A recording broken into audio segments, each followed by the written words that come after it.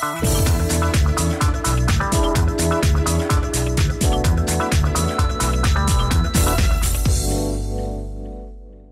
and welcome to VOA's Red Carpet. My name is Jackson Bunganyi. I want to thank you for joining us today on the show. As always on Red Carpet, we bring you the latest in entertainment news, what's going on in fashion, in sports, in film and television from around the world. Now, it's been 4 months since the WHO announced COVID-19 as a global pandemic.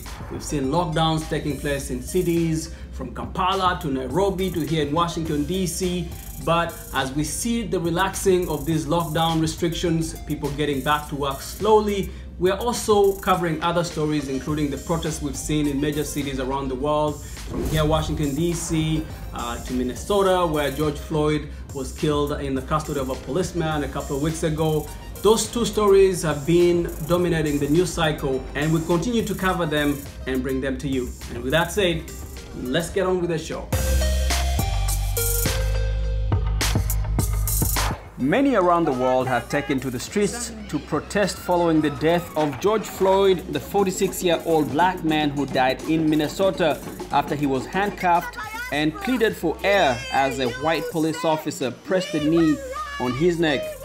VOA's Chek Tiero takes us to Malcolm X Park in Washington, D.C., where the African Diaspora gathered to show their support for the Black Lives Matter movement.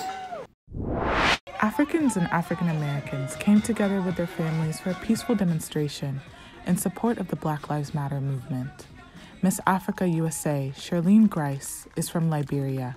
We are not just a subject to be killed, to be pushed over. We are precious. We are purposeful. We are put on this earth to do great things, and we are not supposed to be identified by the colors of our skin. Eugene Peua-Pelina is from the Central African Republic. He says there must be a fundamental change in the way police treat black people. It's not normal that in 2020, some people continue to be just mistreated like less than animals. In America, for example, you cannot touch a dog. Young brother from America, the black brother from America, sometimes they are very young. And the police, sometimes the one that is not good, push them, provoke them. And then unfortunately, they react a certain way. The bad cops is taking advantage and then kill them. African-American Alan Kelly believes different African communities coming together at a time like this helps them feel empowered. I think it's very important to see the solidarity from everybody from these different countries and, you know, that level of awareness that people have about it. I think the Black Lives Matter movement is empowered when you have black people from every diaspora. So it's good to see that, you know, the African continent out here, the Caribbean, I think that shows our strength.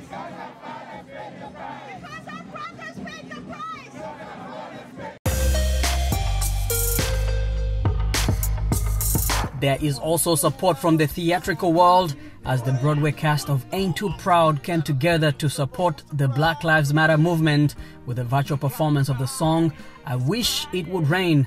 The show follows the rise and fall of the supergroup The Temptations, but is on hold through at least September because of coronavirus. Words never explain. I wish it would rain. Oh, yeah.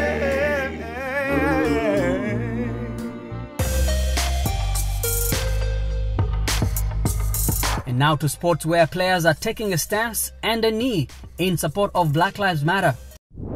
After scoring a goal in the game against Eibar, Real Madrid's Marcelo took a knee and raised his fist, an action often seen as a symbol of the Black Power movement of the 1960s and 70s and echoed by today's Black Lives Matter movement.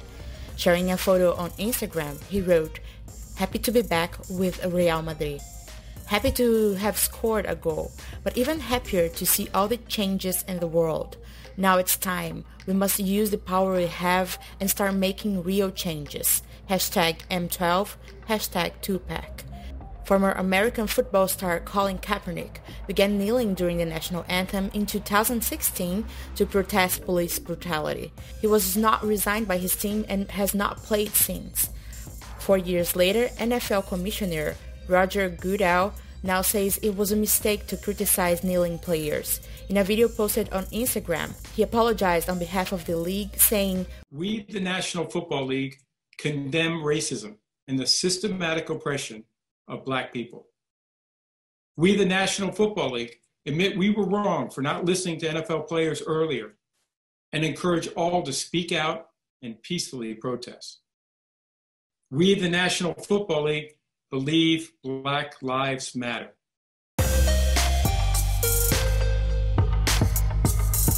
Support for the Black Lives Matter movement extends to Africa, where there have been many demonstrations following George Floyd's death. In Senegal, street artists are creating a fresco to show their support. For VOA, Estelle Njanjo has the story from Dakar. In Dakar, anti-racist protests have found their way through urban culture. A dozen of street artists involved in social justice in Senegal have created a fresco to support the Black Lives Matter movement. This wall took 2 days of work and has been dedicated to African decolonial leaders and figures of Black liberation in the United States. First of all, it marks on consciences, because it is in the urban setting.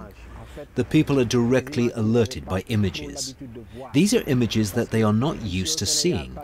Here in Senegal, walking past a wall where a Harriet Tubman is represented, it pushes young people to wonder who Harriet Tubman is. An artistic initiative supported by the youth of Dakar. Last time we saw a black man killed in the United States of America, everyone protested against this racist action, which continues to spread. Since grade school, we've been taught equality between men. They come to give us a message of awareness, to show us that they also demonstrate, but in an artistic way. Last week, a symbolic protest against police brutality against people of color in the United States and France took place in Dakar. The 2016 Voice Africa contestant Aida Sok improvised a song about unity and power. With her friends, she organized the protest in a few days on social media. Fighting racism is something that she can relate as a former US resident. I think that day when I went there and released it I released it also artistically, it was something that I just instantly knew that it matched what I was feeling towards this situation. And it was not just about Black Americans, it was about Black Americans, it was about Black people, it was about Africans, it was about anybody that be going through oppression. Protesters are planning to increase their numbers through organizing a new protest in July. Estelle Njanjo for VOA News, Dakar, Senegal. And in fashion news, Somali-American model Halima Aden is helping protect frontline workers by creating face masks and turbans specifically for those who wear hijabs, just like her. If you recall, Aden made Sports Illustrated history by becoming the first Muslim model to be featured in the magazine's famous swimsuit edition wearing a hijab and a bikini. The model, who used to work in a hospital, has joined forces with the tech company Anywhere and Allure magazine to create face masks for hijab-wearing health workers that include matching face coverings and turbans. Aden says that as many hijab-wearing women are working at healthcare facilities, I want to make sure they have a comfortable option for wearing a mask while keeping their hair covered, adding that it can also get hot running around at the pace healthcare workers are right now, so a breathable fabric was a must. And let's move to film, to big news involving Netflix and Nigeria. The streaming giant has signed a deal with Nigerian producer Mo Abudu's Ebony Life to create 2 original series, including a film adaptation of Death and the King's Horseman, a play by Nobel Prize winner Wole Soyinka, and a series based on Lola Shoneyin's best-selling debut novel, The Secret Lives of Baba Segi's Wives. And fans of the South African mystery drama series Blood and Water must be thrilled to hear it's returning for a second season on Netflix. The hit series was the first ever African original series to be ranked first on Netflix in 10 different countries, including the US, after it premiered last month. The South African Netflix account tweeted, quote, "No more further questions, season 2 is on the way, #Blood and Water," giving its fans something to look forward to. The drama stars Ama Kwamata as Plenkumalo, a teenager who transfers to a prestigious school in Cape Town and investigates the disappearance of her older sister who was abducted at birth. Director Spike Lee is speaking out about his inspiration for the Netflix war drama The Five Bloods that chronicles the stories of Black Vietnam War veterans.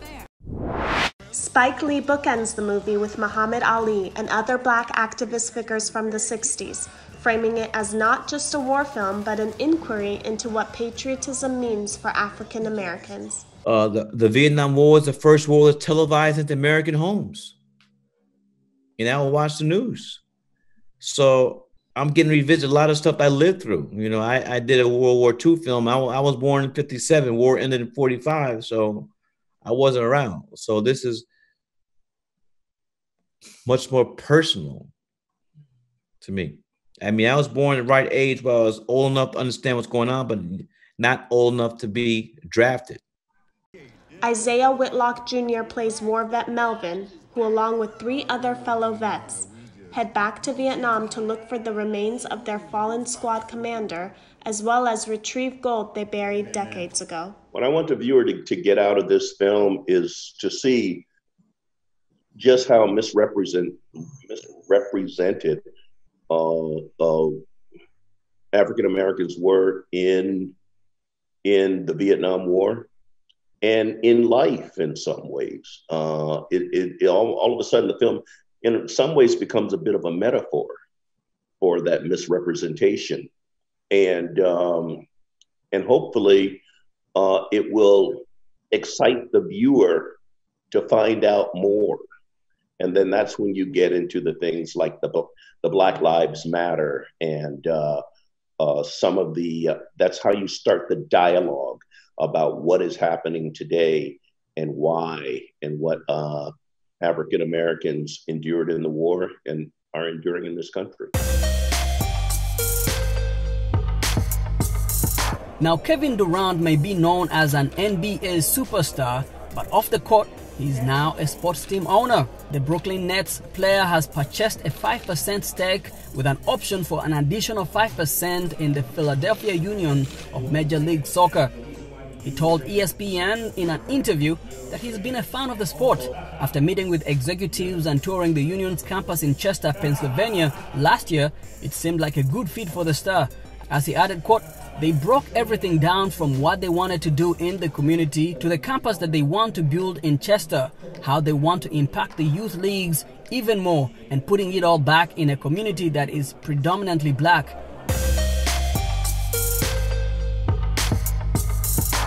And